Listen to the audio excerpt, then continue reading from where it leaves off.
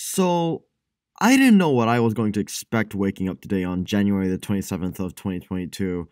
I knew that we were going to get some announcement relating to Prima Doll, and I was expecting more web novel chapters or, hell, even a kinetic novel adaptation at best. Um, I certainly wasn't expecting a full-length televised anime that looked this fucking good. And it's scheduled for later this year too. We won. So, if you haven't read the title, we've gotten a very surprising but very welcome announcement from Key, the same game studio that makes visual novels such as Kanon, Air, Clanad, and Little Busters, which then all get adapted into anime by various animation studios. Occasionally they do make their own anime originals like Angel Beats, Charlotte, and Kami-sama Day to mixed reception, but regardless of what they make and how they make it, they are known for two things: moe, and making you cry like a newborn baby. So now that they've made a brand new announcement for this Prima Doll anime, you're probably wondering what it's about and why it's so exciting. Well then, dear viewer, that's what this video is going to be all about. I'm here to tell you all about Prima Doll, from its conception to what it is, before going over the world, characters, and finishing off by looking at the newly revealed anime trailer. This is everything you need to know about Key's newest anime, Prima Doll. So what exactly is Prima Doll? Well, Prima Doll is a mixed media project created by Key. If you don't know what a mixed media project is, well essentially, it's in the title. It's a story that's told through not just one, but various forms of media, with the intention being that you consume the story and characters through all of them, not just sticking to a single one. Examples of this include Frame Arms Girl and Kagero Project. This anime is far from the only part of Prima Doll, and it actually began in 2020 for Key's 20th anniversary. The project was kicked off with the release of a site that detailed the world, setting, and characters, as well as a brand new song called Anthem for Machinery, sung by all of the characters. Aside from that, we've also since gotten a character image song for Haizakura called Uzuhana Sakura, that was released along with a scale figure of her produced by Kodobukyo. As we speak, there's also an upcoming figure of Karasuba in the works, who will likely come with her own character song once that's out. As for the actual premise, here's the official one. Prima Doll is a project which revolves around autonomous mechanical dolls, or automata. They work at the Black Cat Cafe, a coffee shop that sits at the corner of the 5th district of the imperial capital. They were originally made as weapons for a great war that ended a few years ago. Now, they have been restored and are dressed in shiny new kimonos. Basically, it's a post-war slice of life with the cute girls of this story all being robots. So, you already know, as the local robot girl enjoyer, I am already all over this franchise. Purely going off what we have so far in the source material, I'd say if you want an idea of how it's like, it's basically just Gochi Usa meets Violet Evergarden. About half of the story is Moe Blob's slice of life, almost uncannily similar to Gochi Usa. However, between the fun slice of life and atmospheric Taisho era world, there are occasionally very intimate moments with individual characters, where they show their cracks and the quiet suffering that they're going through, some stories of which hit surprisingly hard. The setting of Prima Doll has its own unique timeline where two major things have happened. 1. People have created robots in the form of human beings called dolls. There are two types of dolls, mechanical and automata. Mechanical dolls are the first generation and are essentially pure machines, with automata dolls being the second generation, who are advanced enough to have their own thoughts, personalities, and feelings. The second kind of doll is more or less the one we focus on in the series as 2. This story takes place after a massive war, one that affected this world very badly. A lot of these automata dolls were created for the sake of participating in the war as soldiers, these prints being referred to as automatons. Now that the war is over though, not only is the nation in economic collapse, but there's also a few remaining automatons walking around with no purpose and nowhere to go. Both aspects are far more in-depth than what I just described, but I've tried to simplify it enough so you get the gist. For those interested in the full lore of this world, here's a full timeline detailing every major event from the first doll's creation to the beginning of our story. Pause if you want to give it a read. Other than that though, it's a story about these automatons living in a post-war economic collapse as they live their daily lives. Occasionally, we also look into their pasts, where we learn about the things they've gained and lost during the war, how these events affected them, and the emotions they face as a result of being some of the last few surviving automatons. The story focuses on a cafe called the Black Cat Cafe, run by a handful of these automatons, which lets us segue into the 5 colorful characters that make up this work. First off is Haizakura, an innocent, hardworking automaton who is often very curious about the things around her. She is quite naive and very clumsy, which often gets her into trouble with other automatons in the cafe. She loves music and enjoys singing. Her dream is that she wants to find out what her role in the world is. Haizakura is essentially the mascot, and is by far the most widely advertised character. She won the hearts of fans when it came to advertising her figure. They basically put her on a pedestal, and she began spinning for us for a whole 88 hours straight, non-stop. Afterwards, she personally tweeted a thanks to everyone who joined before taking a break with an anpan. Just look at her. She's so cute. Aww. Second character on the list is Karasuba. She is the leader of the Black Cat Cafe, a dutiful, responsible, and diligent automaton who is the most serious member of the cast. She's a bit of a driven individual, often wanting to showcase the best service and hospitality to her customers, but is very bad at dealing with unexpected situations. She can be a bit strict at times, but she cares deeply for those she works with. Her dream is to make sure that the Black Cat Cafe is able to prosper. Karasuba is my personal favorite character of Prima Doll, and is also my favorite key hero in design. Period. She's beautiful, and I love her. I mean, what else do you want me to say? Third automaton is Gekka. She is the quietest member of the cast, a former reconnaissance automaton with a small light build to help with her purpose. She is a blunt, no-nonsense type character, a trait which she carried over from when she worked in the military. She speaks very little, and often doesn't socialize with others. However, when she's given a task, she will always do it to the best of her ability. Her dream is to receive new missions to complete. These 3 girls were the first automatons introduced to us on the site's launch. After this, fans also received a web novel with lines voiced by the characters' proper voice actors. Each chapter was also accompanied with a cute illustration done by Fumuyun. This was the first, and until now, was the only time Prima Doll actually showcased its world in story format. The web novel follows a girl named Usami as our protagonist, a wandering traveler in need of funds and food.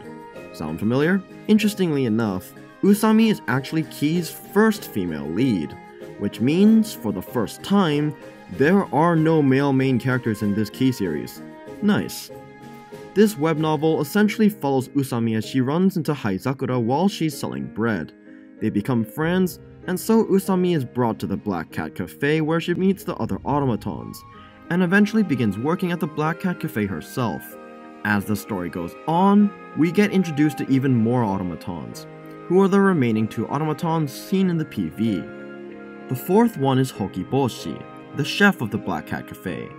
She works at the kitchen, and her cooking skills are absolutely top-notch.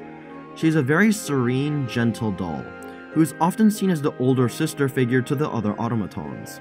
Her cheerful personality and calming demeanor helps everyone around her feel at ease. She keeps a diary, and is a big fan of writing letters in her free time. Her dream is to sing a song without holding back anything. The 5th and final automaton is Retzel. She is a doll created by the former enemy of the nation, so she was asked to be taken in by the Black Cat Cafe for observation purposes, which leads her to feel quite detached from the rest of the cast. She has a dignified and graceful demeanor, but can be quite dangerous when provoked. Similar to Gekka, she retains a lot of her personality from the war, so she can act quite extreme at times. Her dream is to be given a new mission to undertake. These 5 cute robo-girls are the dolls that gives Prima Doll its heart. They have such a fun dynamic and feel like a cute family that Usami grows closer with over time. At the current point in the web novel, most of the story has been slice of life. However, we've also gotten backstories for Haizakura and Karasuba, focusing on their roles as a bystander affected by the war and someone actively involved in it, respectively. It's not unlikely that down the line, Usami will eventually discover the pasts of Gekka, Hokiboshi, and Retsura as well. Hopefully, once that happens, we'll get those premier character bonding moments that we all love from Key. Now, that's everything we had known about at that point. But of course, now we talk about the new big thing announced, the actual anime. This anime is going to be done by Studio Biburi, who is also known for being the studio who animated the Summer Pockets opening for Key. Biburi has a very strange track record, in that they don't have much at all. They're only really known for doing Season 2 of Quintuplets and Azure Lane, one which does look pretty good and the other looks rather average. That being said, art style wise at least, I'd actually argue this is the best looking Key anime ever. Straight up.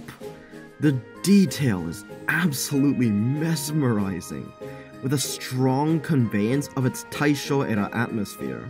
Like, as my friend Leeson said, if you didn't know better, you could even assume this was done on a film budget. And I mean, look at the sight image. Even if the anime itself isn't going to be consistently this pretty, holy shit, that's some amazing lighting. We currently don't know much about the anime's content yet. Whether it's going to be an adaptation of the web novel or something else has yet to be stated. However, going off the trailer so far, there's one scene that suggests it might be an adaptation. You see this? This is a surprisingly detailed character in the background that definitely isn't one of the dolls. And you know who this looks like? That's Usami. Now, for all we know, this could of course be a slice-of-life side story anime that just so happens to include Usami. But I think for the sake of plot and character, it'd be better to just adapt the web novel as an introduction. Maybe make individual scenes longer though, so the story could fit into a full core. Staff-wise, things get a bit interesting. The director is a familiar face, Tensho, or Motoki Tanaka. This man directed the Rewrite anime. Now, I know what some people are thinking about once they hear that, and I do see why they can be worried. As much as I consider myself a fan, Rewrite wasn't the best anime out there, and from a technical standpoint, ranges very hit or miss depending on the scene. But the thing is, Rewrite is a story that had quite a bit of action. Prima Doll does not for the most part. Outside of moments in the war flashbacks, it's a slice of life. And you know what else Tensho is known for adapting? Kirino Mozaic, which, as far as I know, is a pretty well-liked and good-looking slice-of-life anime. So I think, for a story like Prima Doll, he's got a good chance of making us proud. Oh, and there's also the fact that he directed the second opening of the Rewrite visual novel, but everyone forgets that for some reason. And like, just look at the PV again. I don't know about you, but I think this is a massive step up from the Rewrite anime. Second thing that we should note, the screenwriters. They are Okano Toya and Kai, who, if you don't know, are very long-time writers of Key that have been with the company since their early days. In fact, to truly home in on how big this is, Kai is the writer of Summer Pockets, the first work to capture Key's classic charm from their season trilogy days in a whole decade. Some could even argue that at this point, Kai understands the appeal of Key stories more than Jun Maeda does. Not to throw shade at Maeda at all here, that's not my intention. My point is, this script is done by classic original writers, so it is most definitely in safe hands. The character designs are done by Akane Yano, who in my opinion, managed to perfectly capture the original characters' appeals and unify them into a single art style. A hard task, since each doll's designs are illustrated by different artists. This site also shares some backgrounds from the anime, and this is actually our first illustrated look into the world of Prima Doll. From the Black Cat Cafe to the streets of the outside town and underground. I gotta admit, this is a beautiful world. The steampunk aesthetic blends in so well with the Taisho era aesthetic. Very reminiscent of something like Sakura Wars. For me at least, this is definitely one of the best worlds Key has made yet, and seeing it visually really makes that sink in. And with that, I think we just about covered everything. There's definitely going to be more revealed soon as the months tick by. Hell, we don't even have a final date yet to know which season this airs. So for all we know, it could air in a few months to 12. All we know right now is that it's coming this year, 2022, which honestly, in itself is pretty huge. Either way though, there will be more news to come, and while I don't know if I'll cover it on my channel, I do hope this video clarifies everything we've gotten so far regardless.